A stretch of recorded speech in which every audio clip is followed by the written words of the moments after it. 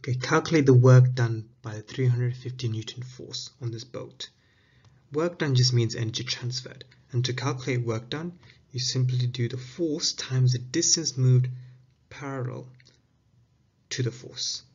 So in this case, the 350 Newton force is upwards, or in the forward direction, but the boat is moving towards the top right, like this. So we can't use that whole 100-meter distance. We'll have to figure out this component here, which is parallel to the force. Now, because this 40 degrees is touching that distance there, you can simply do 100 times cosine 40, because it's touching, which gives me 76.6 meters. So the work done will be 350 newtons times 76.6, which is 26800 joules. Okay, so if the distance at 100 meters had been in this direction of the force, I would simply use this equation.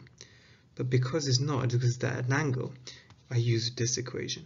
But you need to be careful, because if they gave you this angle here, if this was the theta that was given, then you'd have to use sine theta instead of cosine theta.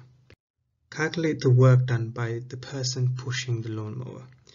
Okay, so I know I said that the work done is equal to force times distance moved parallel to the force, and this is the proper definition. However, there's another way you can do this. You can do the distance moved times a component of the force parallel to the distance moved. So I've got the 250 Newton force here, and I can resolve this force, and I'm interested in this component of that force, the one that's parallel to the distance moved. I am not interested in this one. Okay, so I'm not interested in that. So again, you can see it's actually cosine. So you're going to actually get the same answer.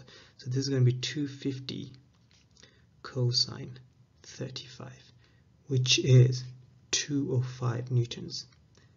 So I can see work done is going to equal the distance moved, which is 5, times the component of the force parallel to the distance moved.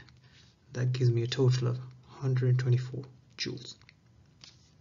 The diagram shows a satellite doing circular motion with a radius of 4.2 times 10 to the 7 meters and a speed of 8,100 meters per second. The force of gravity on the satellite is 300 newtons and is always act toward the center of the planet. So in other words, when the satellite is all the way down here, the force is still going to be like this. Okay, it's going to change direction, so it's always towards center, and the satellite will be going in this direction at that point in time. Calculate the work done on the satellite by the force of gravity. Okay, this is a bit of a trick question. The answer is work done by the force of gravity is actually 0. The reason for this is to do with the definition of work done. Work done is the force times the distance moved in the direction parallel to the force. So in this case, the satellite never actually moves in the direction of the force.